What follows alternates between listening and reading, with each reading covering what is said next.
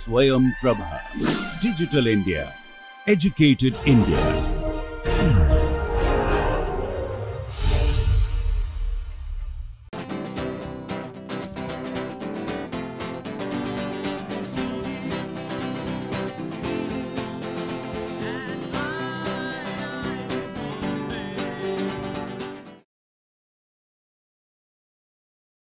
Welcome to MSB lecture series on the chemistry of main group elements.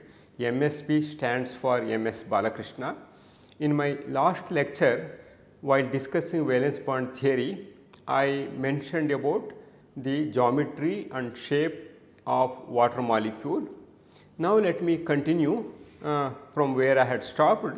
Let us look into the fundamental molecule that was used by Linus Pauling to explain the hybridization concept, that is methane. I was supposed to begin with methane. Since I wanted to go in the sequence, I started with first beryllium dichloride because it has sp hybridization, and then I discussed about sp2, and also I discussed about sp3 hybridization in case of water molecule where we have two bonded pair and two lone pairs. Now let us consider methane, and in methane we have carbon as well as hydrogen. Carbon electronic configuration is 1s2, 2s2, 2p2. So, prior to the hybridization, this one of the s electron is promoted to the p orbital to have s1 p3 electronic configuration. Now, these 4 orbitals will combine together to form 4 sp3 hybrid orbitals having 1 electron each, and now they are disposed tetrahedrally, and each sp3 with 1 electron would combine with 1s1 orbital of 4 hydrogen atoms to form 4 CH bonds. You can see here. So, sp3 hybridized 4 orbitals are disposed in this fashion, and now they combine with 4 hydrogen atoms to form 4 CH bonds, and this is a highly symmetric tetrahedral molecule having the bond angles of 109.5. And I have also listed many other examples. All tetravalent carbon compounds, whether it is tetrabromo, methane, tetrafluoromethane, all show sp3 hybridization. Besides this one, molecules having one lone pair such as ammonia, PH3, H2O, SiO4, 4 minus, SO4, 2 minus, perchlorate in all central atoms possess this sp3 hybridization, and they have tetrahedral geometries. You can always make an attempt to write in the same way for the rest of the molecules I have shown in the slide. So, let us look into ethylene. In case of ethylene, it is slightly different. Here, once the electron is promoted to one of the empty p orbital, now one of the p orbital is not utilized, only 2 p orbitals and 1 s orbital will combine together to form sp2 orbitals having 1 electron each, like this. Okay. So, these are at an angle of 120. So, that means 2 carbon atoms would position in this fashion.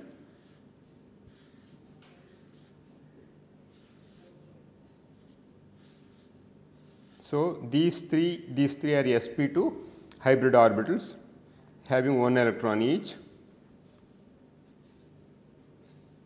and these terminal 2 here and 2 here 4 sp2 orbitals with 1 electron will combine with hydrogen atom in this fashion to make 4 covalent bonds.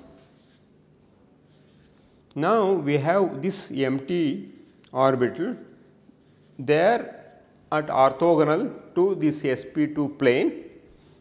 So, they have 1 electron each. Now, these two will orient in this fashion.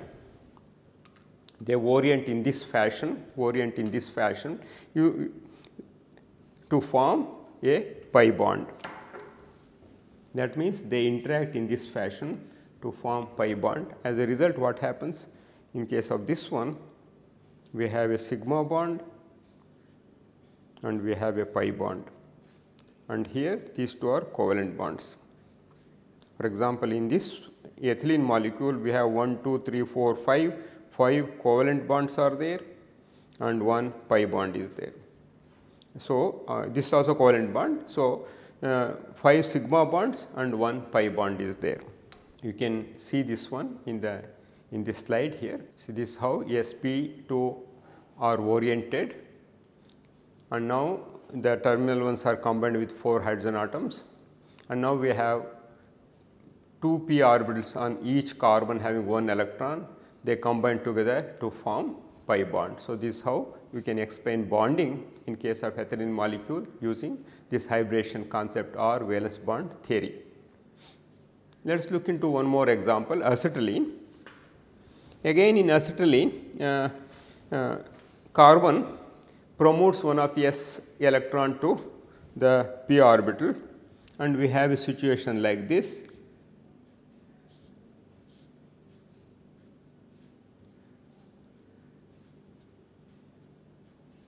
So, now we have 4 orbitals having 1 electron each. So, in case of acetylene, carbon utilizes only one of the p orbital, preferably pz, and these two are combined together to form 2 sp orbital having 1 electron each.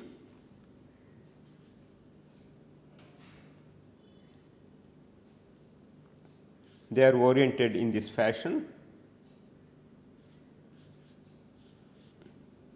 So, they have 1 electron each here, 1 electron here.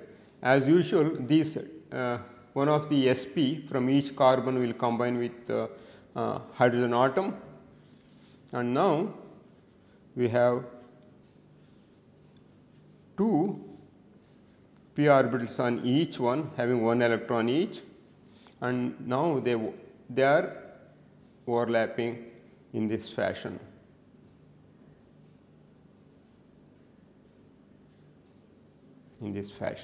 So, now what we have is, in case of acetylene, we have one sigma bond,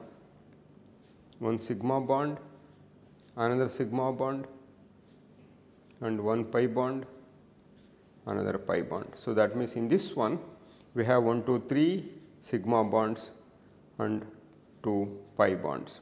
So, you can explain bonding in acetylene. We have arranged 2 sp orbitals having 1 electron each and unutilized 2 p orbitals having 1 electron each, and they come close to each other to establish a bond. And now, this is how you can explain the bonding. Now, only I have shown sigma bond in this one, 3 sigma bonds I have shown. Now, these 2 p orbitals and these 2 p orbital will interact together. Similarly, this 2 p orbital and this 2 p orbital will interact together to form 2 pi bonds having 2 electron each. Pi bond begins and you get acetylene molecule like this. So, this is how you can explain the presence of 3 bonds between 2 carbon atoms in acetylene. Let us look into higher hybridization. Let us consider the example of PCl5. PCl5 central atom is P, and from VSEPR theory we have predicted it to be having trigonal bipyramidal geometry. Here we had 10 pairs of electrons, so that was giving 5 steric number and all are bonded. So, when the steric number is 5, the geometry is trigonal bipyramidal. So, let us look into it from valence bond theory. So, let me write, of course, here we have to utilize d orbital, and in case of phosphorus the electronic configuration is 1s2, 2s2, 2p6, 3s2 and 3p3. So, here we have 3d orbital also, but that is empty. So, let me write in this fashion empty orbital of high energy, this is 3D. Next we have 3p orbital having 1 electron each, and then we have 3s having 2 electrons. Okay. So, now basically this s orbital and this p orbital and one of the d orbital will combine together to form sp3 dehybridation 1, 2, 3, 4, 5. So, now 1, 2, 3, 4, 5 electrons are there. These 5 electrons will occupy 5 sp3 d hybrid orbitals, and these 5 sp3 hybrid orbitals are oriented in a trigonal bipyramidal fashion. Let me show you in that one in the next slide. So, this is how the structure looks like for PCl5. We all know. Let us see how these hybrid orbitals orient and combine with 3p orbital of chlorine. So, this is how these 5 sp3d hybrid orbitals are oriented, and now they combine with 3p orbitals to form PCl5. So, you can explain very conveniently the structure of PCl5 using hybridization concept. So, let us look into another example of group 16 element, that is sulfur, appearing at maximum ox state, that is SF6 sulfur hexafluoride. Okay, so, let me write again the electronic configuration of sulfur. 1s2, it is below oxygen, 2s2, 2p6, 3s2, 3p4. If we do not remember the electronic configuration, we should try to remember to which group it belongs, and then also we should remember what name it is given to the group. If a particular name exists for a particular group like pnictogen, chalcogen, in that fashion. So, we know that sulfur is below oxygen. So, its electronic configuration is same as that of oxygen. Once you know that one, you should be able to write the electronic configuration. This is 1s2, 2s2, 2p6, 3s2, 3p4.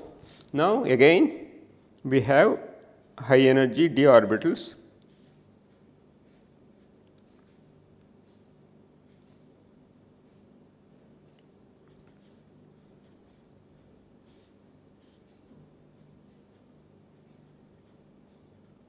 Like this, we have 4 electrons here, and then we have 2 electrons.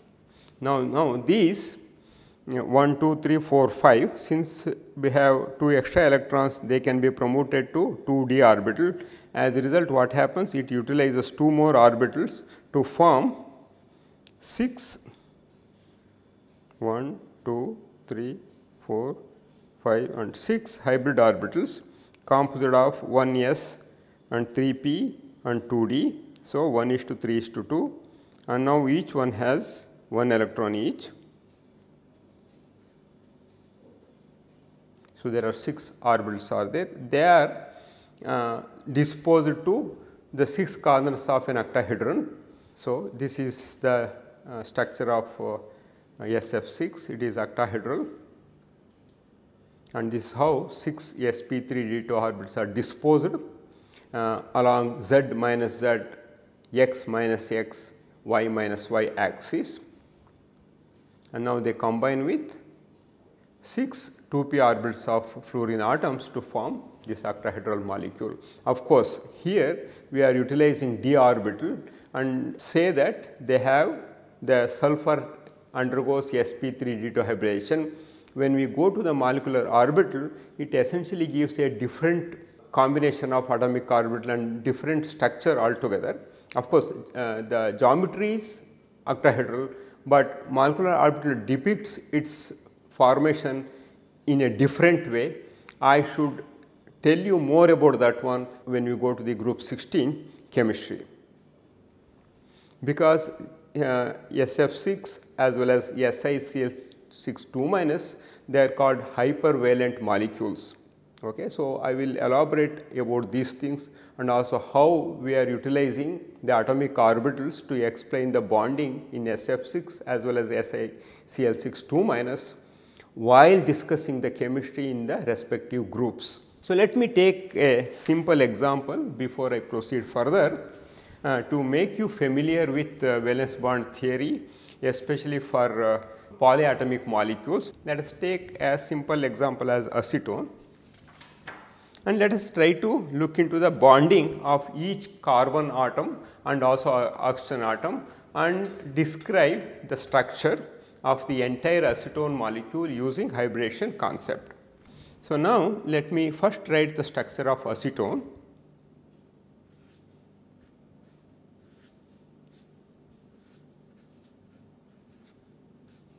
This is the structure of acetone.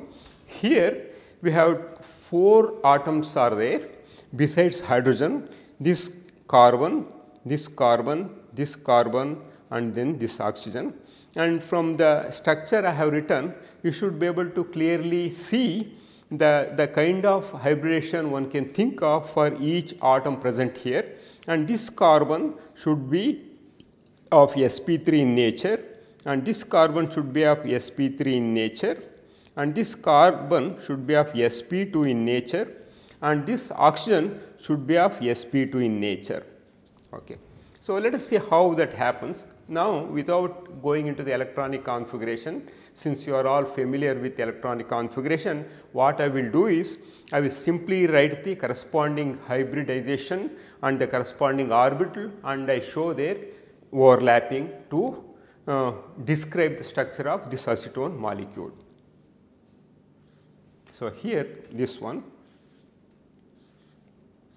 So, this carbon has undergone sp3 hybridization having 4 sp3 orbitals with 1 electron each, and 3 sp3 orbitals will combine with hydrogen atoms, and then this one will combine with one of the sp2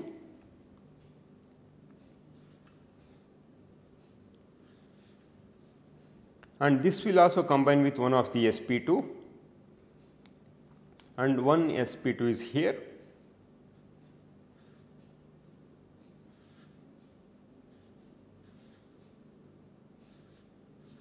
Okay. So, here this carbon has undergone sp2. So, it has 1 electron here in one of the p orbital, and then oxygen also undergone sp2 hybridization. So, that means that you may not be familiar. Let me write in case of oxygen how to explain sp2 hybridization. In case of oxygen, we have 2s2, 2p4, of course 1s2. And now, if this oxygen undergoes sp2, in that case what I should do is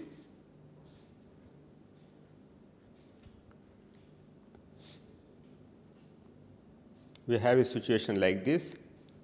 So, we have a situation 1 electron here, 1 electron here. So, it undergoes sp2 hybridization. When it forms 3 sp2, you should remember 2 of them have 2 electrons and 1 has 1 electron.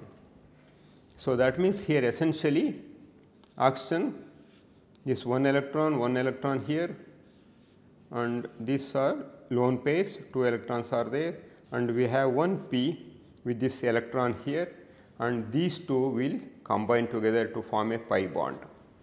So, essentially in case of acetone, now I can write one CC bond, another CC bond, and 3 H bonds, CH bonds, and here 1 sigma bond and 1 pi bond, and oxygen and lone pairs. So, no matter how complicated the molecule looks like, if you start one at a time, we should be able to write and describe the structure of any such molecules. For example, you can take even bigger molecules and you can make an attempt to write in this fashion to make yourself familiar with this hybridization concept.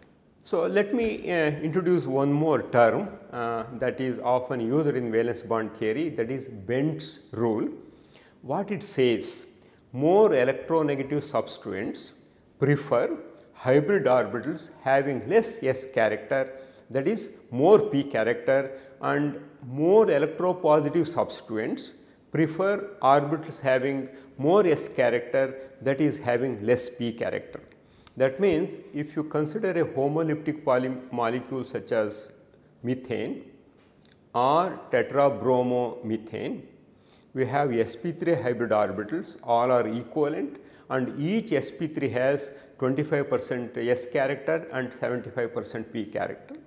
But when we have heteroleptic molecules, for example dichloromethane, difluoromethane, and here we can identify two different type of peripheral atoms bound to carbon. One of them is more electronegative, another one is less electronegative or more electropositive. So, in that case Bend's rule comes very handy in explaining the bonding, especially the variation in their bond angle. So, how to again I define the Bend's rule with this information. So, more electronegative substituents prefer hybrid orbitals having less s character, and more electropositive substituents prefer orbitals having more s character. So, this is how you can explain Bend's rule. Then we can use this Bend's rule successfully to explain bonding in molecules such as methane or trifluoromethane or difluoromethane, etc. Let us take CH4.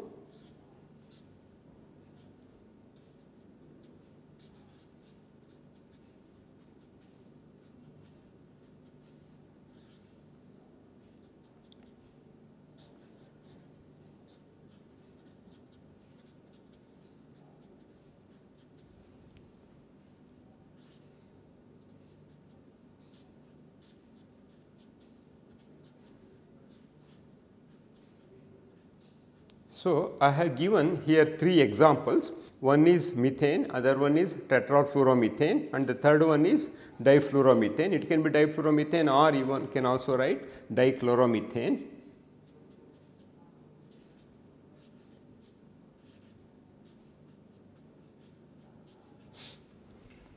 In all the four cases, we are using sp3 hybrid orbitals of carbon combining with either hydrogen or fluorine or chlorine corresponding orbitals to form these molecules. In case of methane and in case of tetrafluoromethane, no issues, all bonds are identical. As a result, still each sp3 has 25% s character and 75% p character. But that is not the case when we go here. So, here according to Bend's rule, two CF bonds utilizes sp3 orbitals having more p character, and these two CH bonds utilizes orbitals having less p character or more s character. That means, I can write in this fashion: two CF bonds utilizes sp3 plus x, okay, and 2 CH utilizes sp3 minus x. That means, here automatically you can see here in these cases p contribution is more, whereas in these two cases p contribution is less, or in other words s contribution is more here and s contribution is less here. So, what would happen on the overall bond angle if this anomaly exists? So, in case of sp3, imagine if the p character increases, you just imagine the combination of 3 p orbital in the absence of s, it would be 90 degree with respect to each other, because px, py, pz are orthogonal to each other, the angle between them is 90 degrees, and if s character decreases, as a result what happens, the angle will start decreasing, it will come close to the 90 degrees. On the other hand, if s character increases, okay, it will go from 90 to the maximum tetrahedral angle of 109.5. So, with this information we should be able to write and predict the variation in the bond angle just simply based on the electronegativity of the atoms that are making the bond with the carbon. So, in this case we can say clearly that the FCF bond angles are lower, smaller. That means I can say FCF angles are smaller than HCH angles. In fact, this is more pronounced in case of pyramidal molecules of phosphorus, arsenic and antimony. For example, if you take PH3, SbH3 or ASH3 or the corresponding trichlorides, this Bent's rule is more pronounced. Again, we can explain there by looking into the difference in electronegativity of these atoms. And besides this, one can also use some other means to explain this one, that is simply looking into the electronegativity difference between the central atom and the peripheral atom. So, I hope it is clear here. So, here the sp3 in case of CF and CH are different. In case of CF, sp3 has more p character, in case of here sp3 has less p character. When the less p character is there, angles are close to the tetrahedral or greater than 90, or in case of fluorine where the p character is more, that is coming close to the 90 degrees. So, let us look into one example here. You can see that example given here, why XPX bond angles for the series of POX3 molecules. This is POX3 molecule.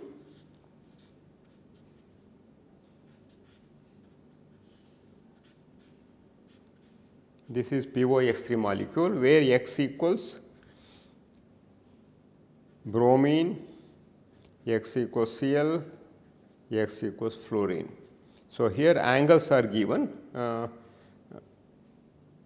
X, P, X angles are given here, and in this case it is 104.1, 103.3 and 101.3. So, that means angles are decreasing when you go from bromine to fluorine. On the other hand, angle is increasing when you go from fluorine to chlorine to bromine. So, again here same analogy one can use, the electronegativity of the atoms are decreasing, okay. Electronegativity of halide ions are decreasing. As a result, what happens? The p character is increasing. As a result, when the p character is increasing, the angle will decrease. Angle will decrease. Of course, here in all the angles are less than 100. Here the Bent's rule may not be very precise to explain, but we can explain using the electronegativity difference between P and X here. For example, in case of fluorine, let us take this one here, and let us also consider this chlorine and this bromine. We can see the electronegativity of these atoms, fluorine, chlorine, bromine is decreasing. When it is decreasing, what would happen is the electrons stay almost midway between here and here. So, in this one electrons are more towards fluorine, and here it is less, and here it is less. That means, as electron density coming more and more towards the peripheral atoms, the angle start shrinking. Okay. On the other hand, if the electrons are coming more and more towards the central atom, angle will be increasing. So, with this analogy you can see that in this one, since the electron density is more directed towards the fluorine, so here not much electron density is there. So, the angle will shrink so that it can give more space for this oxygen double bond. On the other hand, here it is less electronegative, obviously you can expect angle to be little larger, and in this case angle can be even larger because little more electron density is going, or less electron density is coming towards the halide ions. So, you should be able to explain why this is happening in case of XPX. The trend can be explained. You can see here same example I have shown. So, essentially one can also analyze same thing in case of water and F2O. For example, if you want to look into the case of water and F2O, you should be able to tell which angle. For example, if I write something like this, you should be able to tell HOH and FOF which angle is larger. This angle is larger and this is smaller, because here the electron density is something like this. So, that since electron density drops towards fluorine atoms, okay, here angle shrinks so that it can give more space for these lone pairs to minimize interelectronic repulsion. So, whereas here this angle will be little larger because electron density is residing more on oxygen atom. Okay. Okay. So, that means now no matter what molecule is given, simply by looking into the electronegativity difference between the central atom and the peripheral atom, you should try to remember 3 structures I am writing here. One is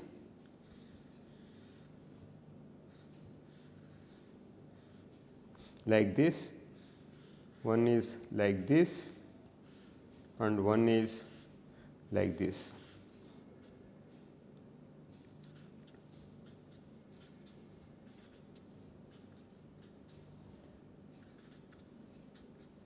So, here if electron negativity of A is more electrons will stay here. As a result, angle shrinks, angle will shrink, small angle, and here electron density is coming here. So, angle increases here, sorry. In this case larger angle, because lone pairs are at central atom, it increases. Okay, so last one. Okay. So, in this case the electron density is moving away from A, so angle is small. So, here it is intermediate. So, just by looking into the electron negativity difference between the central atom and the peripheral atom, you should be able to remember these 3. Once you remember these things, you can see what is the consequence of this one on the bond angle. In the first case, bond angle will be normal, in the second case bond angle will be larger, in the third case bond angle will be smaller. So, this is how you can use valence bond theory to almost understand the bond parameters such as bond distance and bond angle very clearly. So, now I conclude valence bond theory. Of course, in my next class I will be telling you about the limitations we come across in valence bond theory, and I will proceed to the molecular orbital theory. So, have a pleasant reading.